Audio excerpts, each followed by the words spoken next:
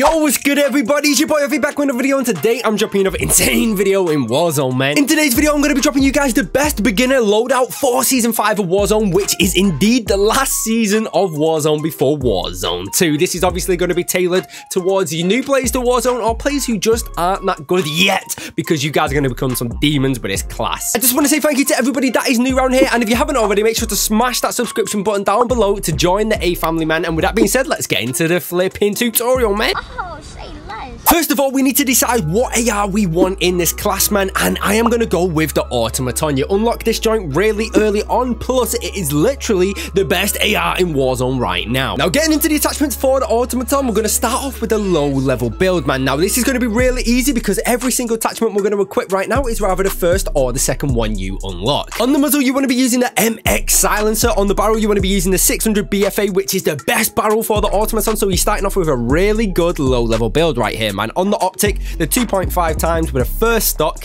the first on the barrel, the first magazine, the first rubber grip. You want to be using spotter with fast melee, I guess. And on the ammunition, don't be using subsonic because we're going to be using the silencer, so make sure you are using FMJ rounds. And this is your low-level build right here. Now, getting on to you guys who have the Automaton max level already, there is very few attachments that we need to change, which shows how good the low-level build really is. Now, the first attachment you want to change is the stock. You want to swap this over to the Anastasia padded. On the magazine, of course, instead of using the 45-round mag, jump it up to the 75-round mag. On the ammunition, you want to be using lengthened for the extra bullet velocity. On the rear grip, swap this over to polymer grip. I already have it there for some reason. Perk, change that over to tight grip. And on perk 2, make sure you are using fully loaded, so you start every single game with max ammo. Now, this is the best AR in the game right now. Now, after analyzing all the SMGs for you guys, the one that I am going to recommend is the MP40. It's still one of the best SMGs in the game right now, but not only is it easy to use, you also get this at a really low level. Now, starting off just like the Automaton, we're going to get straight into the low level build for the MP40. It's really simple. Once again, we're going to be rather using the first attachment or the second attachment we unlock. On the muzzle, you want to be using the F8 stabilizer, and now you're going to see a pattern here. You want to be using the first barrel,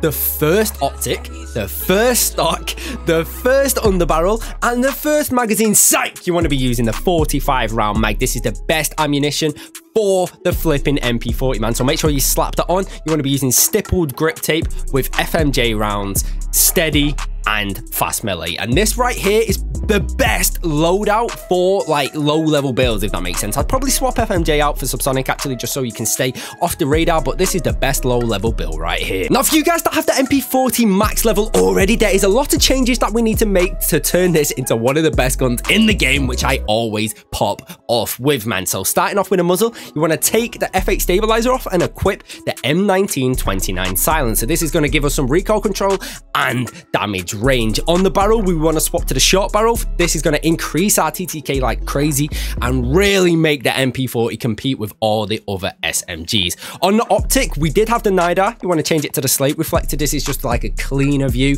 It's going to make it a lot easier to see your opponents, so slap on the slate reflector. We want to keep the original stock. This is just the best one on the game in my opinion. On the underbarrel, however, we want to take off strife angled and equip a Mark VI skeletal, because this is going to give us, as you can see on your screen, extra ADS speed and extra movement speed. We lose a bit of hip fire accuracy, but that doesn't really matter, so slap this joint on. We want to keep the 45-round mag. However, coming over to the ammunition type now, we do not need subsonic anymore because we have a silencer, so we can take this off for lengthened, which is going to give us bullet velocity, and it's just going to give the effect that the MP40 has further range than it does because the bullets are traveling faster than they did prior, if that makes any sense. So make sure to slap on lengthened. And on the rear grip, I personally use taped grip. This is going to give you, as you can see on your screen, aiming stability, movement speed, weapon swap quickness, sprint to fire speed. This is like the best rear grip on the game for me. So I definitely recommend that you use this. However, if you want a little bit more recoil control,